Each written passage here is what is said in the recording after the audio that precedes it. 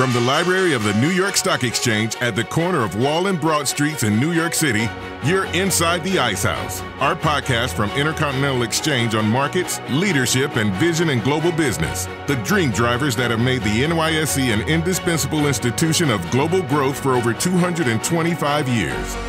Each week, we feature stories of those who hatch plans, create jobs, and harness the engine of capitalism. Right here, right now at the NYSE and at ICE's exchanges and clearinghouses around the world. And now welcome inside the Ice House.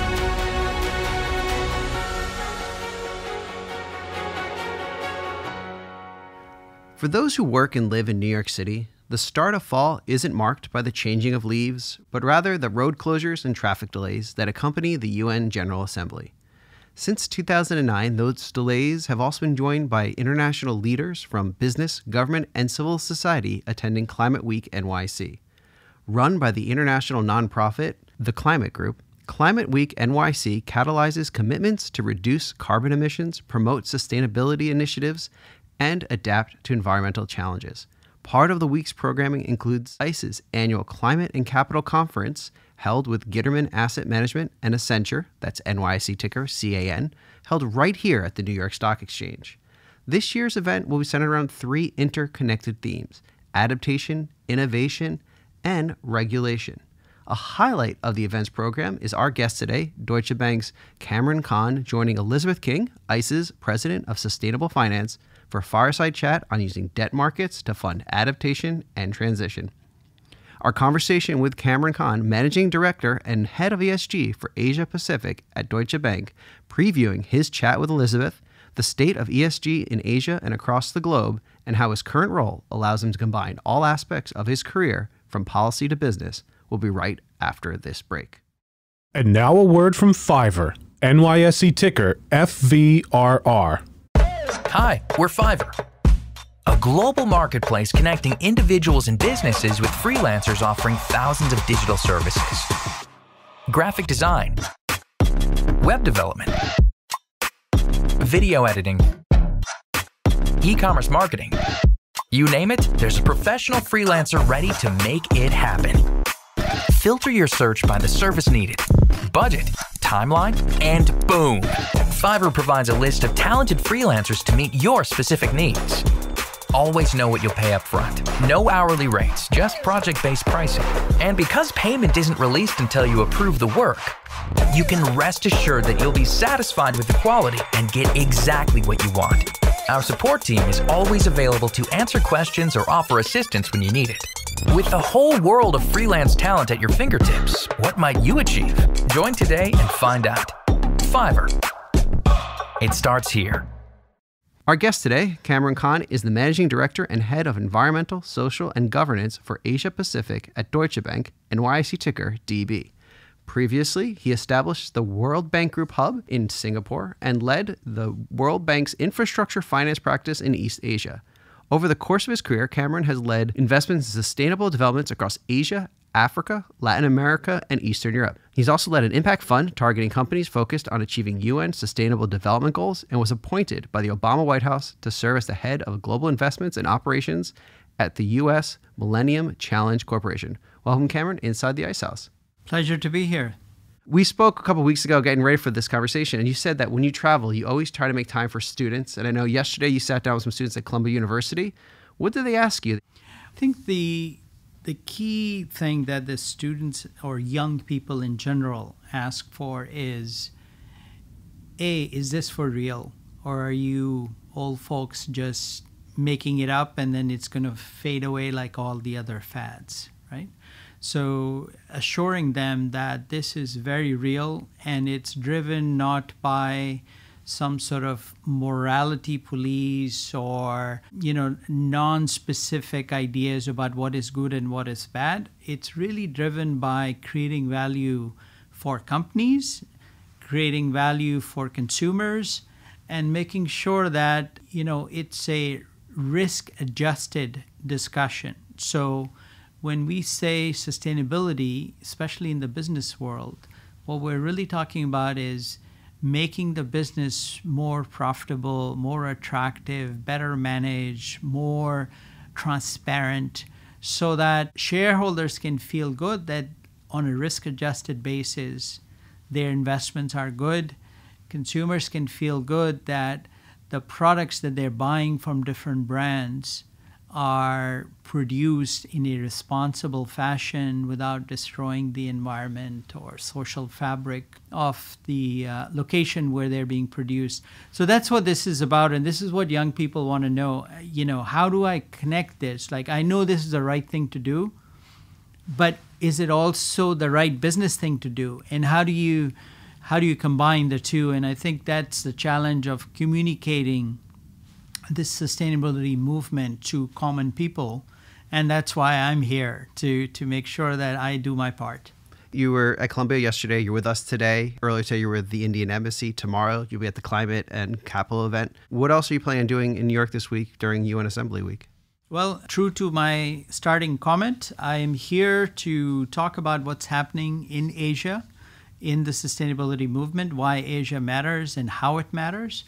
But at the same time, I also know who pays for my salary, which is my clients. So I am meeting a number of clients as well. That's part and parcel of what we do. Again, when you think about sustainability, if you just think about it as a right thing to do or the good thing to do, it's then going to probably lose appeal after a while when some other new topic comes in. But if you can kind of bake that into the operating model of a company or an individual like myself, then you say, by doing sustainability, I do better in my business, which means the more better I do in my business, the more sustainable my business becomes. It's the same thing with me as an individual, right? If I am creating value for my employer by doing sustainability, then I will have a job long term and I'll be able to have the impact that I really wish to have, right? But if I become a cost center, then it's just a matter of time before somebody says, I can't handle this cost. You just cost too much. This week is, I mentioned, Climate Week NYSE. The theme is "We can, we will." Sounds like they kind of bit a little off of a slogan from Barack Obama from a few years ago. I want to hear him debut that 15 years ago and get your reaction to it. For when we have faced down impossible odds, when we've been told we're not ready, or that we shouldn't try, or that we can't, generations of Americans have responded with a simple creed that sums up the spirit of a people. Yes, we can. For many, climate change seems like impossible odds, but here at ICE, and it sounds like from our earlier conversation, you as well, we think that a combined effort, one using billions of dollars, many already committed, can overcome those odds. How do we ensure the right solution is implemented and we go from we can to we will? Yeah, so I think having worked for President Obama, I, obviously am biased, but I must say one additional aspect of that is not only that we can and we will, but we must. We don't have a choice, right? This is, when you talk to young people, they know that very, very clearly. And I think that the world is getting to know that. All you have to do is look at your news. All one kind of catastrophe after another, natural catastrophes are happening. I think it's hard for people to argue now that no, nothing is changing. Climate change is not real. So it's very real and it's very imminent. The threat that faces us is not a theoretical concept anymore. It's pretty well visualized at this point, almost certainly quantified. So I think the question really is, how do we get this urgency into the process? And this is why I was saying financial sustainability of this movement is just as important as the sustainability impact it's trying to get. So if I can make a client company or, a bank like Deutsche Bank, most of our clients, I would say 95% of them are significant size. If I, as a bank, can make them more sustainable in the way they practice their business, right? Then every day that they operate, they become more sustainable. And the more sustainable they become, hopefully, the more profitable they become. Then that's a self-perpetuating model, right? You don't have to then police anybody. You don't have to say, hey, you didn't do this right. Or they will do it because it's good for them, right? And this is what the free market is all about. This is why we're here in the New York Stock Exchange, fantastic building, right? What are the market drivers? And I think that's really going to be the key. How do you communicate the need to the right people so that the market demands are increased for these types of practices? And then how do we incorporate these ideas into the business practices so that they increasingly over time become more and more sustainable? And what you're describing is a lot of your background. You mentioned you worked with the Obama administration, you're with Deutsche Bank now. You combine this sort of policy with business, with this view to sustainability. Where did that interest come from? Was sustainability a big part of the Khan house growing up, or is it something you came across later? Very interesting. You know, the Khan house growing up was a very modest endeavor. I was born in Pakistan, grew up in Pakistan in a very middle-class family. We were not talking global politics usually, but I was brought up with very strong values on how to conduct yourself and how to take responsibilities for things that go beyond what is good for you. And so I eventually, through different strokes of luck and hard work and prayers and whatnot, I ended up in the US in college. And then as I was going through my undergrad, I discovered economics, which I had not in high school ever studied. And I loved it. And then I got involved in development economics. Coming from a developing country, it came naturally to me that I should be trying to figure out how to make developing countries do better so people who live there can have a better life. And so from that, I've been quite involved. But then at some point, I had to make realistic decisions to say, just having a desire to help, even, a set of countries called developing countries, just having the desire to help is not enough. You need to have the skills to help. And so that took me more towards hardcore finance. So, eventually I did international commercial banking for a while in Washington, D.C.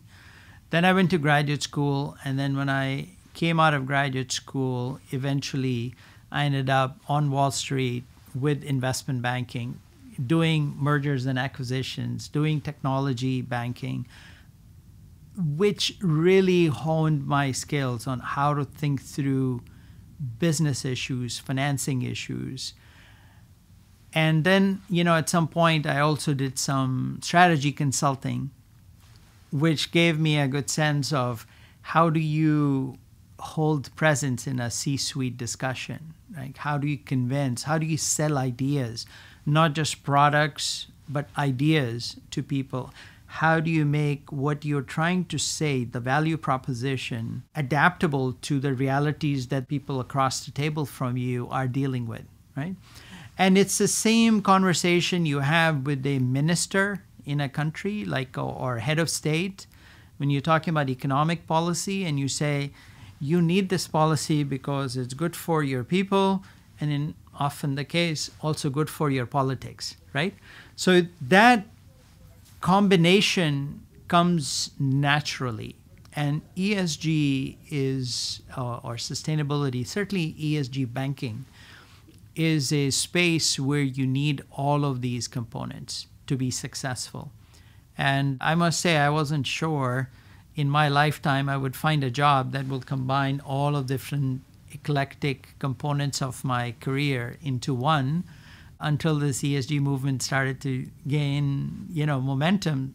And I said, hey, there is a job that actually thrives on these, very sort of separate looking experiences. If you can combine them all together, it can make you very, very successful. And I'm very, very grateful and lucky to be alive at this point in time in world history where you can actually earn a living doing this. Yeah, and you mentioned as sort of ESG was becoming a thing, your career is taking you across Pakistan, educate in the U.S., work in the U.S., and you go to Singapore, Switzerland, China, just to name a few of the countries you worked in. As you're spending time with these different geographical regions, how does that contribute to your own perspective on ESG and sustainability? Yeah, so very good question. I have two perspectives. One, the split is developing country versus developed country perspective, right? So what does a developing country need? So I was just on a round table discussing energy transition in India and the US-India relationship.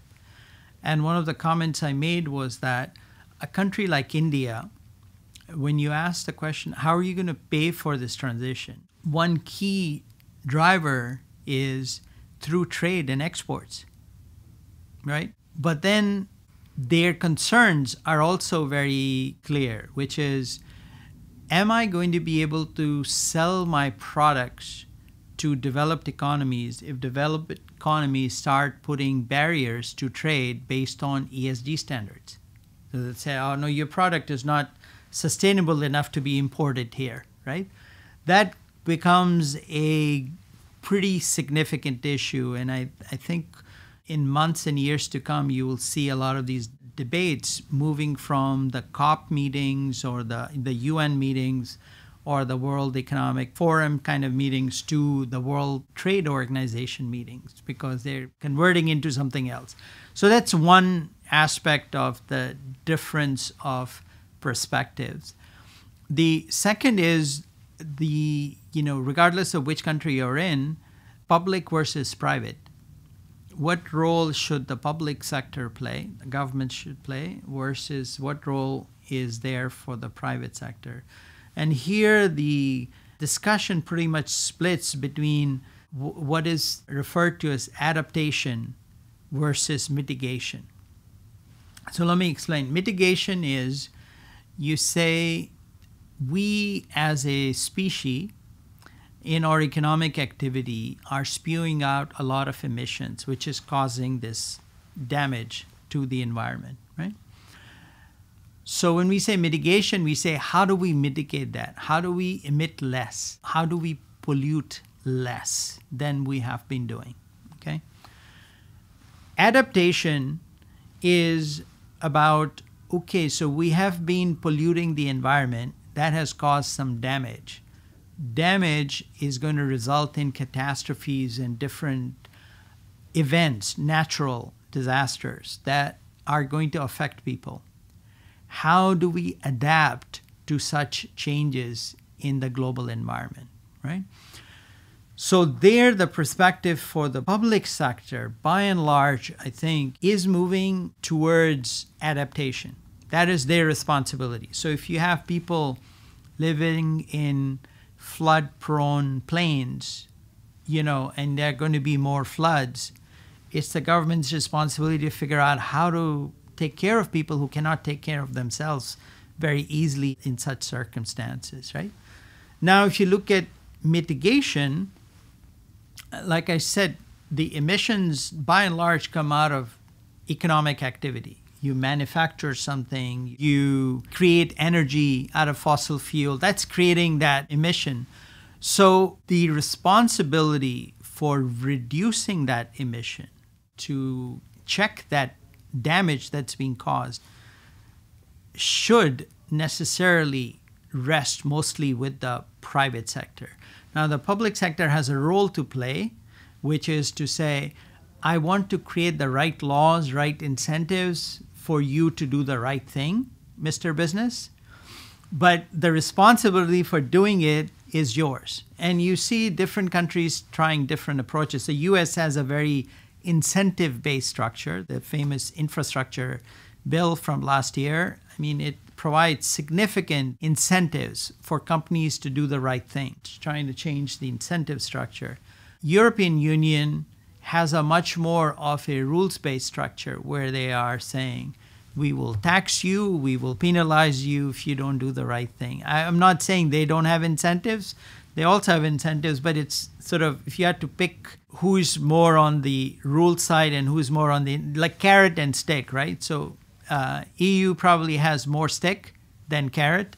US has probably more carrot than stick. So that's a second split of perspectives, the public versus private. And then let's not forget the rich versus poor. Again, it transcends country and, whether it's a developing country or a developed country, you will have the same kind of relative imbalance between the rich and the poor in a developed economy like United States as you would in some developing countries. Because the natural catastrophes, if they keep coming, guess who is less prepared to handle them, right? I mean, you're living, paycheck to paycheck, and something terrible happens, you are much less prepared to handle and adjust around it. Versus somebody who's got plenty in the bank, you're like, okay, yeah, sure, I lost 1 month of work, but that's okay. I had enough saved. I can deal with it. But then if you didn't have that margin, you're going to suffer. So I think we have to remember that while I talk about financial sustainability and, business approach to this, there is a very, very baseline human element that underlines the climate change. And we cannot forget that. So you're looking at this, you have these ideas, you're thinking about where impact can happen, rich versus poor, developing versus developed nations. And it's, we're going back 3 years now. You take this job, it's a new job, head of ESG for Asia Pacific at Deutsche Bank. Why was that the right direction for you, considering all the options you had with your background? And where does that team fit into the overall structure for the company? Another very interesting question. So let me give you a little bit of a background. So as you know, I work for U.S. Agency for International Development. I work for the World Bank. I work for U.S. Millennium Challenge Corporation. And I also had an impact fund. All fantastic jobs. I've always taken that as a very serious responsibility on me. Let me give you a little background on that. I look at, my late father who worked very hard all his life. And he provided for us, and he's the reason I'm here sitting in front of you. But I don't think he ever loved his job. But that was the best job he could get. And he hung on to it because he knew the family needed it. And he thought, okay, that's my job as the father to provide for the family. So I've always felt that it is my responsibility to always be totally happy with my job. And when I'm not happy with a job, when I'm bored or when I feel like I'm not learning enough, I'm not being as creative, then it is my responsibility to find another job, right? And so that's how I've always made my career moves in terms of what do I want to do next? And, rather than hang on to something that just feels right, but you're not 100% happy with it, right?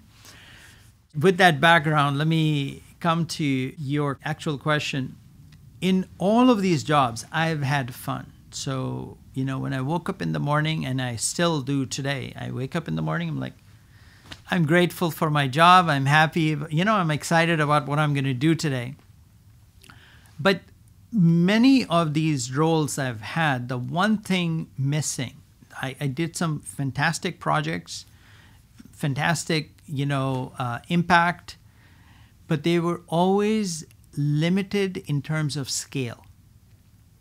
So World Bank, I would do at the most maybe $1 billion worth of projects in a year, and that's a huge year, right?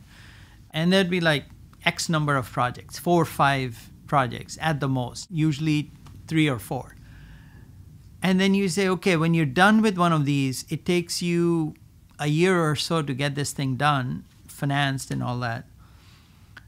And then you say, okay, now this needs to be done 200 times to really have impact in any country, right? You do a project, you say, okay, we built this great toll road. Okay, great. But they need, there's a lot more roads. 500 such roads, right? How are we going to do that? But, I finished that and I'm already on to my next project, which could be water or some other sector or some other country, right? So I was always cognizant of the fact that I'm doing great demonstration projects. I'm creating the models, but how do I scale that up? Because that's really going to bring about change. And that brings me to your, again, specifically the question. I came to Deutsche Bank because I thought, okay, I want to go to a platform where I can do this stuff at scale. And prior to the ESG movement, so I would say as early as 4 years ago, there was no platform in the private markets where I could come and get that scale. But today, it exists. And that's why I said I'm very grateful to be alive today, because I can apply all of those things I learned doing one project at a time in development finance institutions or multilateral institutions. But I can do them at massive scale now, right? So here, there are weeks when I'm involved in more than $1 billion worth of transactions. So you can imagine if I do my job right and my team does the job right, and we're actually incentivizing and advising companies to adopt truly sustainable practices, which are good for them and good for the world, and you can do them at scale that is in billions, that is a huge driver of the right kind of change. So that's why I came, and that's why I love talking to young people, to encourage them to think that way. To say, learn your craft. You can learn it at an NGO. You can learn it in a development finance organization. You can learn anywhere. Then try to figure out, how do I scale that? And you got to think big, right? I mean, the world needs big thinking. We can't do like little peddly things on the side and pat ourselves on the back and say, hey, what a great job I'm doing. I did that for a long time. And even when I did it, I felt like, how about the impact, right? I got this one project. How many people will one toll road serve? It does serve a lot of people. Those people are very happy they have a toll road when they didn't have one before. But to really, really have transformational change, we need the private sector to drive this change. And within Deutsche Bank, to fuel that change, you launched the ESG Center for Excellence, which began 2 years ago, that focuses on these ESG transactions. What does a typical deal look like from the center? And how does that differ from, maybe a similar sized deal that does not have an ESG perspective to it? When we say ESG deals, we're talking about a variety of different types of transactions. So it could be all kinds of ESG related bonds. So green bonds, sustainable development goal linked bonds, KPI bonds. KPIs meaning bonds that commit the issuer to specific metric. And they say, today my emission numbers are X, and then by the time this bond is fully paid off, my emission numbers will be X minus Y, whatever that number is, right? And I'm willing to take a penalty if I don't stay on my promised curve, right? So that's all kinds of bonds. Then you have all kinds of loans. So this could be, you can structure the same way. Variety of loans we do, bilateral loans with just us and our balance sheet. Often we do syndicates with other banks joining us and structuring it. So that's the second type. Third is derivatives, becoming very, very prominent part of the ESG toolkit now, which is ESG-linked derivatives, which have the same kind of commitments that the derivative sponsor is making, often with a penalty for not achieving those commitments. So what an ESG deal usually would look like is, it looks on the one hand like a normal, okay, you wanted to raise a bond or you wanted a loan, I make a loan to you. But on top of that, and I will make the loan to you based on your credit and your ability to repay that loan and all that, like the normal business process. But then on top of that, I'm saying, if you want to call your loan that I'm making to you sustainable, then you need to identify what is sustainable in your business. Like what goes to the heart of the sustainability of your business model. We're not talking about you saying, I want to do good stuff, help the poor, give charity. No, talk to me about your business. What makes your business more or less sustainable? That's how we identify those metrics that are material to the sustainability of your business, right? Third thing you do is then you attach targets for how are you going to improve those metrics, make them more sustainable over the course of a transaction. You build that into the documentation for the transaction.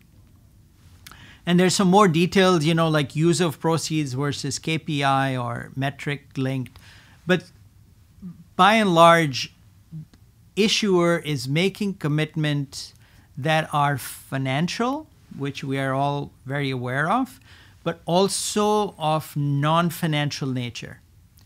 And often there's a penalty for not delivering on the non-financial commitments. And that's the job of the bank that's structuring this or underwriting this to make sure that the transaction is structured the right way, and then the right level of accountability is put on the issuer. And then there's some accountability on the bank as well for doing it the right way. And just like with any other financial product, I will not build a good brand because people say this guy's call anything ESG, right? Just like, if you don't take, let's say, M&A seriously, you're like, I got one deal right, the other one didn't go that well. You're not going to get a whole lot of M&A business doing that way, right? Like if a lot of your deals fall through or variety of different things can happen, right? Same way with ESG. If a lot of clients feel that after doing all of the hard work, they do a deal with you, and after the end of that deal, instead of them being recognized as, emerging sustainable business, they are inundated with people writing about how they're not doing the right thing or they're greenwashing or what have you. That's going to give a bad mark for your reputation, and it will go beyond just the ESG business. It'll go into other aspects of your work as well. But there is one big difference. An M&A deal, if it went well because if it falls through or the stock price changes. A loan, if the payments stop. You mentioned even to get the loan, you need a credit score.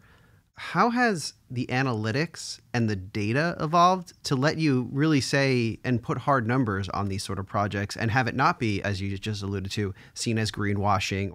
Data is central to all of this. If you come to our office in Singapore, we have a separate office for the ESG team. It's super nice, by the way, and it does not look like an investment bank office. It has like banners of sustainable development goals and so on and so forth. But one of the key markers there is a big banner that says evidence-based, data-driven ESG. And that's our sort of North Star, right? This is how we define our business, which is, do we have the data? And before the data, as I mentioned to you, do we have the data on the right things? And then once you've identified the right metric, do you have the data? And do you have a reporting framework in place to ensure that this will be ongoing so one can actually substantiate the impact and substantiate the commitment that one is making? And that's, I think, coming into place very, very quickly. And this is obviously a non-financial aspect of this. Similar to how it has now come so much so on the financial side that we don't even think about it. Companies come out and say, okay, I promise XYZ to the street on my EPS. And if they deliver below that, they get punished, right? I mean, in terms of their stock price and the amount of people who are interested in buying their stock and so on and so forth. I would hope that over time, this will start to become the case on non-financial data as well. Today, the data is limited. So the area where, for example, we have the most legway in the sense that I'm referring here to green bonds. So they've been around as an instrument for the longest time. Other instruments are coming in now, but green bonds started a while ago and they have improved over time. But there's a timeline data available on green bonds. And what we see, if you analyze, let's say, a company that issues a green bond and a standard bond, what you see is that on a pari passu basis, there is a discount on the green bond. It's a little bit lower on the investment grade, much higher on high yield, right? And depending upon which year's data you look at, it can go anywhere from 5 basis points to 15 basis points for investment grade. And then on high yield, we have seen it as high as 25, 30 basis points. Now, what's important here is to recognize that not only is the delta in the pricing quite visible in the one instrument that we can study, but when you look deeper and you look at the book building side of those same two bonds being issued by the same issuer, you find that the book on the green side is much bigger, usually 1.5 to 2x the book on the traditional bond. So that tells me there's more people looking for such instruments, and therefore we should expect this pricing delta to keep increasing over time. Now, it gets a little bit affected because of macroeconomic situation, but generally speaking, what we want to see and what we hope for is a market driver to saying you issued a good quality ESG instrument, you have more people demanding it, therefore you're getting a lower price, versus you're not very sustainable, your cost of capital is high. And we're seeing that, the opposite side. So if you look at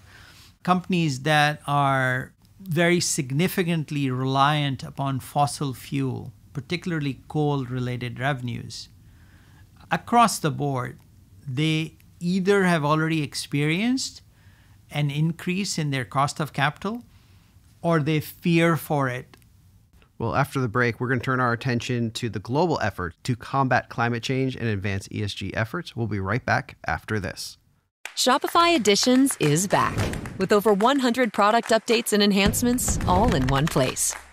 Explore our latest solutions for every aspect of commerce, from starting and scaling a business so you can sell everywhere easier, to flexible components for enterprise needs. Businesses can choose which technologies they need to create the customer experience they want. And developer tooling to customize any commerce experience. We know how important it is to offer the right mix of power, flexibility, and customization across our surfaces. No matter what you're building, you can build for the long term with Shopify.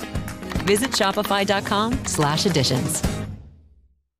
Welcome back. Before the break, Kamran Khan, Managing Director of ESG for Asia Pacific at Deutsche Bank, and I were talking about his current role and his journey to it.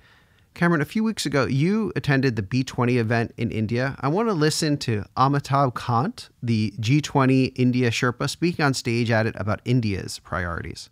And the third key priority is climate action and climate finance, because the earth may survive, but we'll all go extinct. And therefore, very concentrated action for climate action, which requires climate finance, is critical for the world. And this would require energy transition. This will require just and inclusive, huge amount of energy transition. India has done its bit by doing about 185 gigawatts of renewable energy.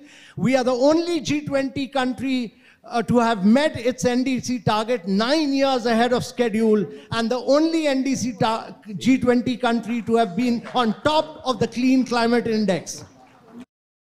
So, as he said, why is India so well positioned to meet the needs of climate transition, and what are some of the solutions that you're excited about coming out of that country? Yeah, so there's so much excitement. It was really a pleasure to see India execute the B20 and the G20 in a fantastic way, representing all of the emerging economies, not just India, and presenting a case for emerging markets into this movement, right? India has done a number of things right, and they are part and parcel of the overall economic growth that we are seeing in India, which is all about execution, focusing on the right things, setting the right policies, and holding people accountable for executing those policies. Renewable energy has been a very important element of that. If you look at India today, renewable energy is already priced lower than fossil fuel. This is quite incredible to achieve in a very short period of time. What a lot of people don't realize is that India has also substantially reduced the efficiency or the intensity, as they call it, of emissions. So, for example, intensity is like, for each dollar worth of GDP, how many tons of CO2 are you emitting, right? So what is the CO2 cost of your GDP? And it has come down quite significantly from, I believe, 2005 numbers to now, like something like 25 or 30%. Please don't quote me on that, but I think it's in that range. If I'm not mistaken, no other country has achieved anything like that.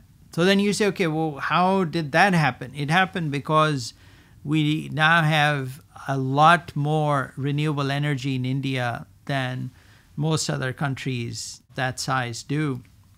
And then also uptake of natural gas and other non-coal related fuels has been pretty big, both in transportation sector in particular, as well as households, right? So the third thing that I think is quite significant to note about India is what is referred to as energy poverty.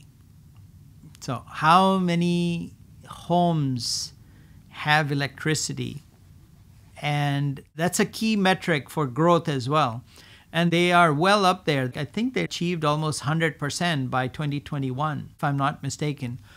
So there are a number of drivers going through this change in India, but it's not an energy transition story. It's an economic growth story with energy transition built into it. Now, let's come to the second layer of this, which is how does a country like India pay for this transformation? And one key way in which it's going to pay for that is through trade and exports. And I don't mean trade and export of just energy technologies or, people talk about hydrogen and all of that is valid. I'm looking at much bigger picture, which is in general products manufactured in India. The more renewable energy you have, the better the chance that your products are going to meet the sustainability targets for their destination. Because increasingly you will see countries saying, oh, I can't allow this particular product to be imported into my jurisdiction because it was not prepared sustainably, right? How sustainable a product is, and by the way, this concept of a product passport is very real now. So when a ship comes to the port, let's say from some country to the US, used to be, you'd have like this paper trail, lots of letters, bankers' letters, and so on and so forth. Now you will have a digital passport for the product. And that digital passport will have all the usual financial information, but it'll also have traceability on origin. So is this product produced in a sustainable fashion so that the country that's receiving that product can feel comfortable that, okay, yes, all my requirements have been met for manufacturing goods, is increasingly dependent upon whether renewable energy was used in the production of that product or not. I'm not saying it's the only component, but it is a very, very key component. So for a country like India, and this is what Amitabh Kant was getting at, and I've known him for some time, he, I think, represents the reality very, very well in terms of what India has achieved. I just want to highlight that what has been achieved will be good for the environment in India, would be good for India as a role model for other countries, but it'll also be very good for India outbound exports because it will allow India to drive its exports based on a very, very sound sustainability platform that it's building. And a lot of that platform depends upon the success India is having with renewable energy. So you're in India a few weeks ago. You're also a infrastructure finance advisor for the G20. A lot of that policy is going to come from the government and be enacted by the private sector. Coming out of that meeting or just in general, what are some of the principal risks and opportunities that that organization is really trying to tackle this year as it looks to both help countries grow their economies, but also deal with climate and sustainability? These kinds of conferences or organizational structures are very important to build consensus. Can all countries agree to an approach which is good for the collective whole, right? That's really where it comes down to. And for the B20, particularly the G20, I think your listeners should know this, that usually, when you have these kinds of big meetings, you have heads of states from all over the place, right? Developed countries, developing countries, some of them have political differences. That negotiation is very painful, takes a long time. I've seen that happen on multiple occasions, and usually until the last second, which is the deadline by which the final communique for a meeting like that is supposed to be finalized, then they, do the editing and then publish it or announce it. It usually goes down to the wire, to the last second. In the case of this G20 meetings, they managed to get this thing agreed almost a day in advance, which is quite remarkable. And it's remarkable from the perspective that allowed India's leadership was able to get this kind of consensus built that effectively. Okay? I want your audience to understand what is the value of these events. Then they have done quite a few things. There are people who would say not enough, and there are people who would say more than enough. Suffice to say, it is definitely a success. But let me just highlight a few things that are worth noting. One, they added what I call the I for inclusion into the mandate of the G20, which prior to this, it was the G20, right? The biggest 20 economies. And the discussion there was, hey, you can't just set the rules for the whole world by having the 20 richest economies sitting around a table and deciding. You got to be more inclusive than that. So they have effectively added a G21 now.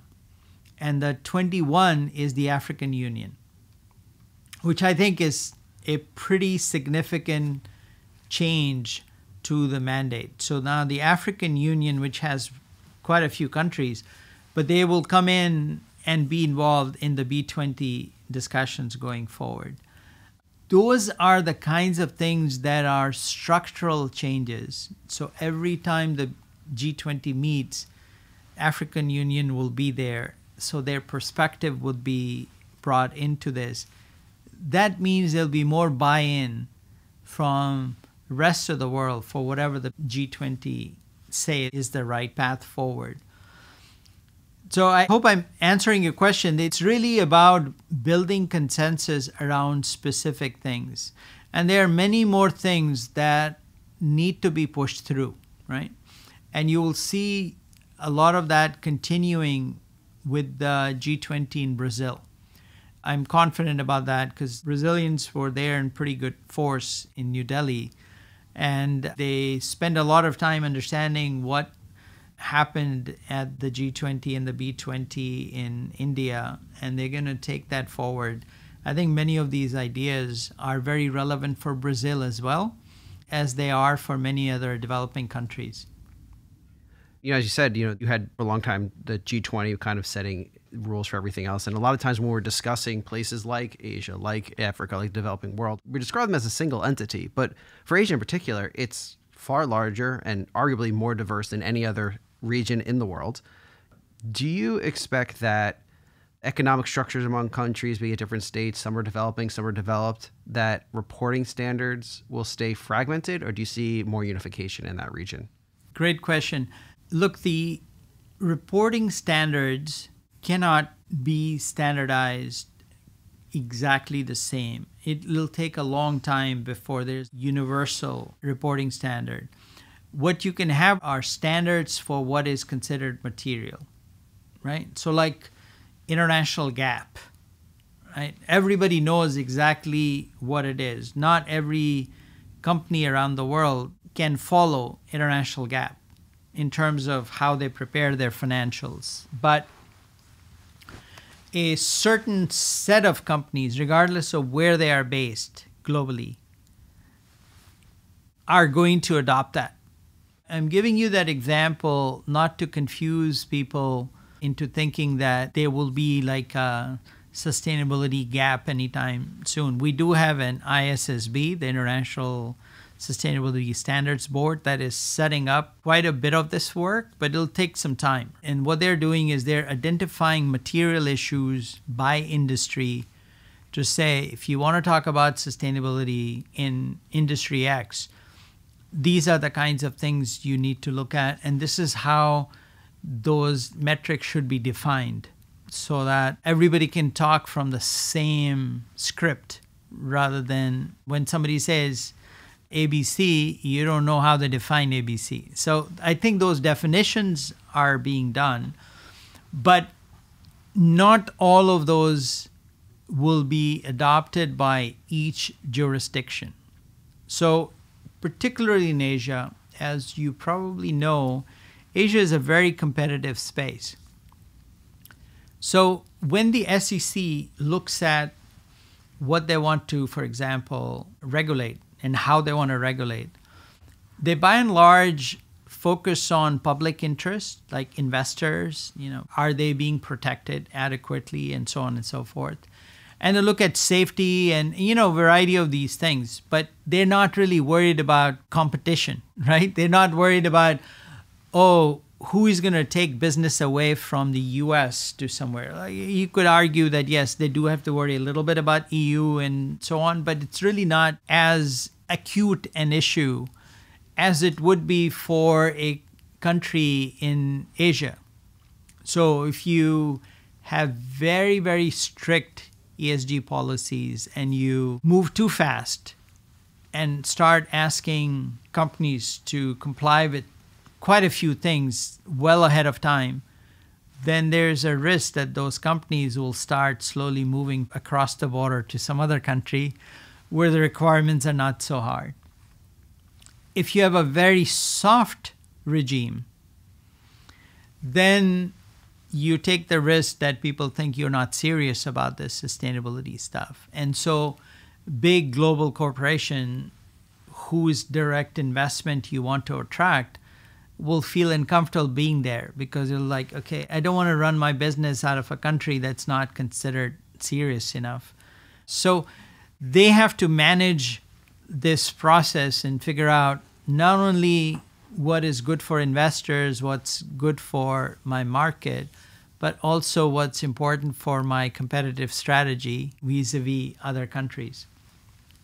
So I don't think that we should be thinking about a universal rule that will be applied across the countries. What you will see are two types of models. One is, a very good example is the ASEAN ESG taxonomy. So all the ASEAN countries, which are smaller countries, they said, okay, we can't all build our own taxonomy. It's too expensive. Why don't we come up with a uniform taxonomy that we can all agree upon and then we can all apply on, right? So that's one model. The second model is a regulator looking at specific convention. For example, TCFD, which by and large looks at environmental risk going into financial investments. So a regulator could say, you know what, this TCFD thing sounds like a pretty sound thing. Let's start implementing that. And a number of economies are starting to do that. And there may be some other similar conventions coming down the pike over the next months or years. So you'll have that, sort of call it a off-the-shelf product that you look at and say, does this apply to my jurisdiction and the companies who operate in my jurisdiction? Can they handle it?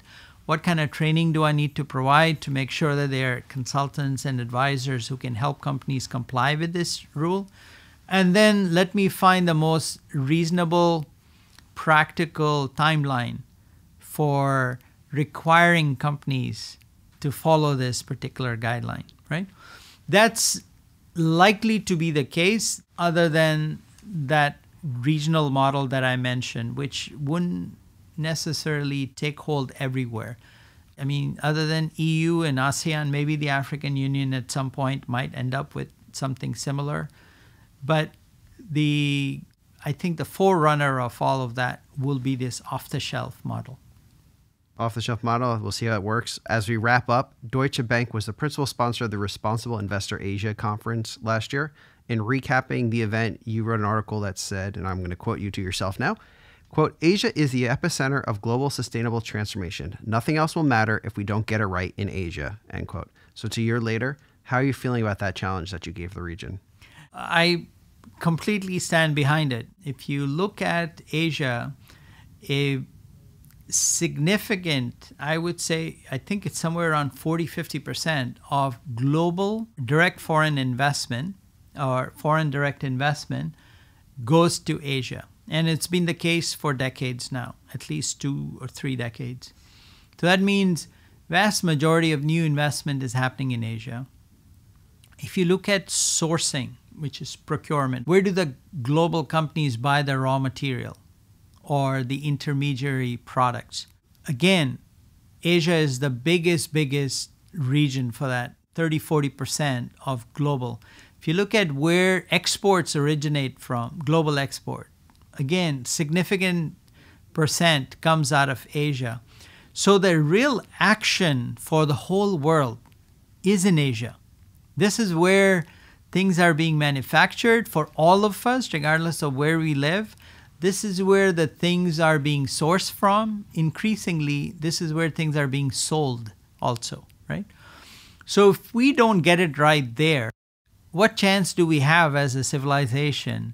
You know, if you get the wrong kind of investments in now, let's say that a vast majority of new investments happening in Asia, new manufacturing facilities and so on, are not sustainable. Somehow we fail to incentivize Asia to adopt these practices. These investments will remain for who knows how many decades, right? And they will be producing the pollution that we all want to avoid. It's like bad gas in your car, right? If you put bad gas that gives you jerks, right? You got to wait till that gas finishes before you can put clean gas, right?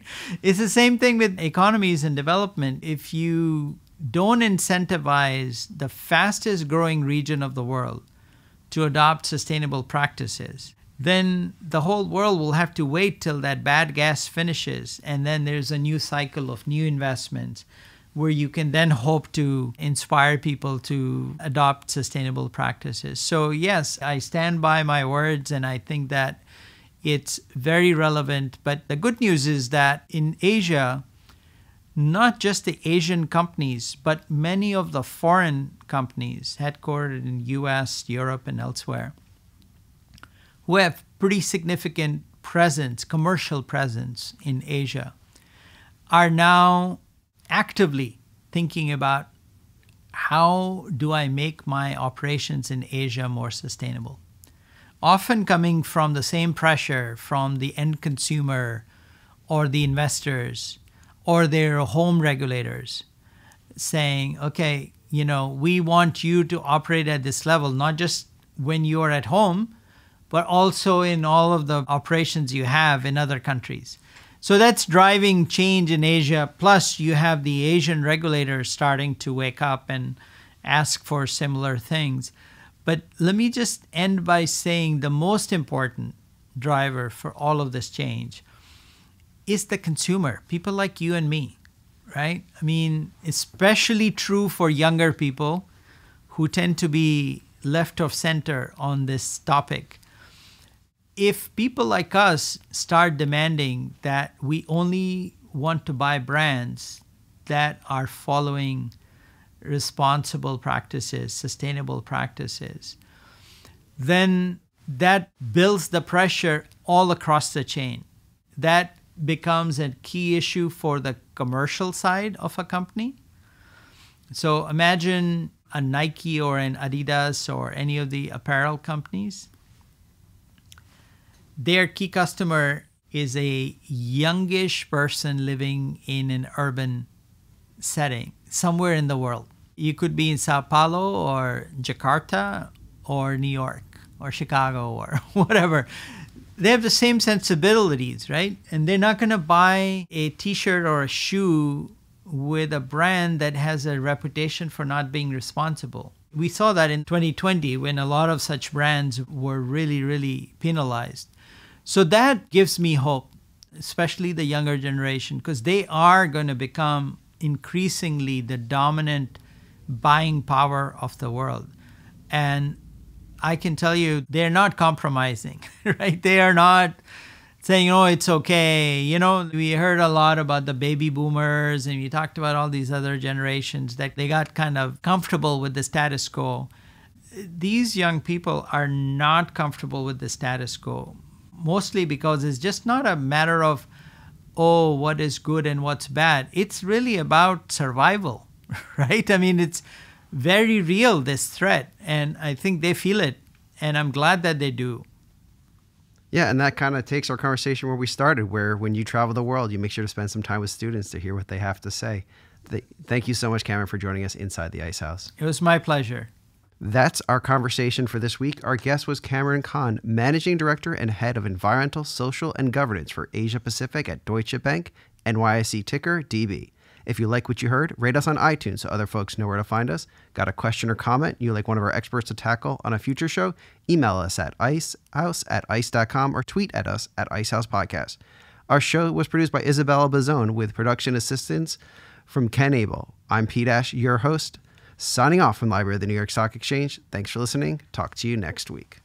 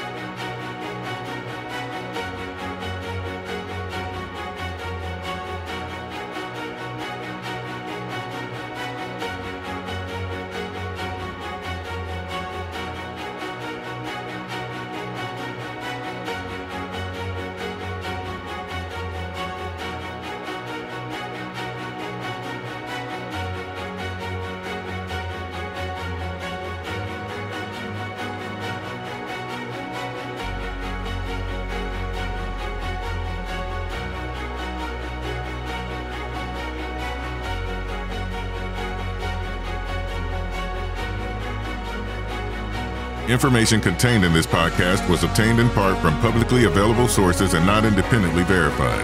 Neither ICE nor its affiliates make any representations or warranties, express or implied, as to the accuracy or completeness of the information and do not sponsor, approve, or endorse any of the content herein, all of which is presented solely for informational and educational purposes. Nothing herein constitutes an offer to sell, a solicitation of an offer to buy any security, or a recommendation of any security or trading practice. Some portions of the preceding conversation may have been edited for the purpose of length or clarity.